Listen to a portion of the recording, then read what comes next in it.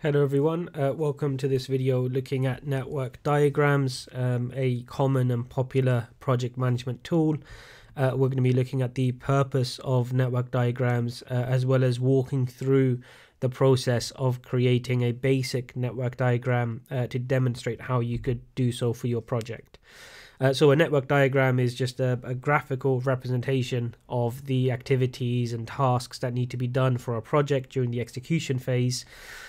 So we need certain inputs for this, so there should be ideally a work breakdown structure so we know exactly what the scope of the project is, so what activities have to be included, which activities, any activities that aren't included in the work breakdown structure are outside of the scope of the project, so we're not going to be attempting those. And also an activity list which provides more information about those activities to enable us to create a network diagram. So network diagrams are really quite useful, particularly for sequencing activities and for allowing us to understand which kinds of activities are going to be running concurrently, which kinds of activities have to be run in a particular sequence, and they also, quite importantly, allow us to then undertake critical path analysis to identify which path through the project, so which sequence of activities are critical for us to be able to finish the project without any delays to the timeline. So if we start just by looking or creating a basic network diagram, so we're going to start with the work breakdown structure so we can understand which activities have to be included. So as a refresher, we're going to take the activities or items at the lowest level of every branch on the WBS and put these into an activity list.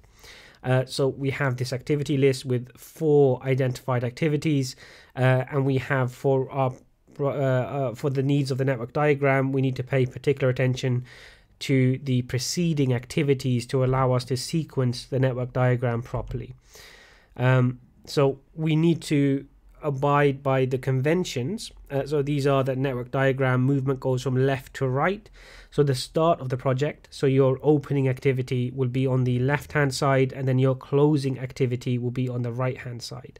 And we need to run activities in parallel where possible, only having activities sequenced where there is a preceding activity. So if you have 3 activities and they do not need to be run in sequence, we're not going to be placing them on the network diagram one after another, but instead we're going to be placing them alongside each other to indicate that these can be run in any sequence or they can be run in parallel, run at the same time. So we're only going to be placing activities one after another if they have to be run in that particular sequence. So we can go back to our activity list and we see from these 4 activities we have 3 which need to be run after a previous activity.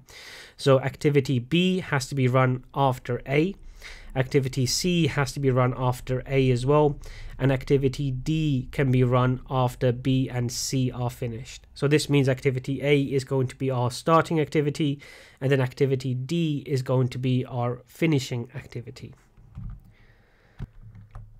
So we can put our 4 activities on paper as individual activities for our network diagram. And then because B and C have to be run after A and D has to be run after B and C, if we sequence it, we get something like this.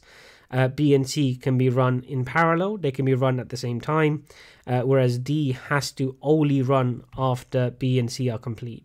So if we add arrows to this, which a network diagram needs to show the direction and the relationship between different activities, we have a nice simple network diagram that looks akin to this: B and C following A and then D following B and C. So this is a very simple network diagram, but if we look at some other examples, we can see how useful it can really be. So this is another very nice and straightforward network diagram. So in this case, this is cooking lasagna. But we can see that with cooking, certain activities absolutely need to be in sequence. So for example, you cannot bake the lasagna until you have the lasagna properly layered up. You've added the sauce, you've browned the meat, you've put the cheese filling in. So that has to be run after a number of other activities. But we can see that there are also different branches emerging. So boiling the noodles and draining the noodles can be run at the same time as browning the meat and adding the sauce. And both of those can be run at the same time as mixing the cheese filling. So that's the benefit of representing our project in this kind of network diagram. We can easily see which activities can really be run at the same time. So we can really go for two different approaches. We can either minimize resource usage by sequencing it in a longer project timeline, or we can have higher resource usage but a shorter time frame by having all of the parallel activities running at the same time.